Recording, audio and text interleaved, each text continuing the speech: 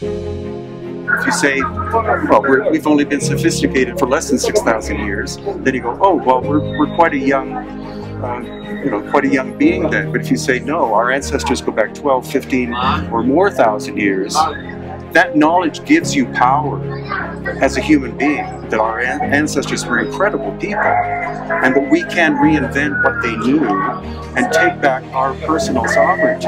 I think people are coming around to these understandings that, wow, that the past civilizations, the indigenous tribes that corporations and governments are trying to murder all around the planet right now, have the wisdom to save the planet. And we should respect what people have done in the past, and in some cases adopt exactly the way they've done it rather than trying to tinker. They didn't all do it right, that's for sure.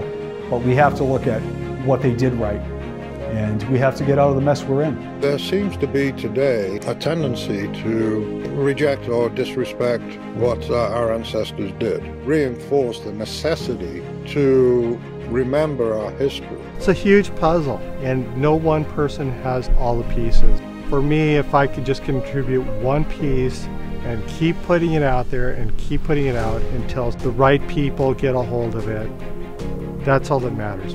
Is it possible that by taking another look at our ancient past, we may have a chance to solve the problems of the future? In order to gather some information on our ancient history, our crew of 5 traveled to Peru, where we met with our guide and ancient technology expert, Brian Forrester. Brian took us to several locations around Peru that gave us great insight to the ways of our ancient ancestors.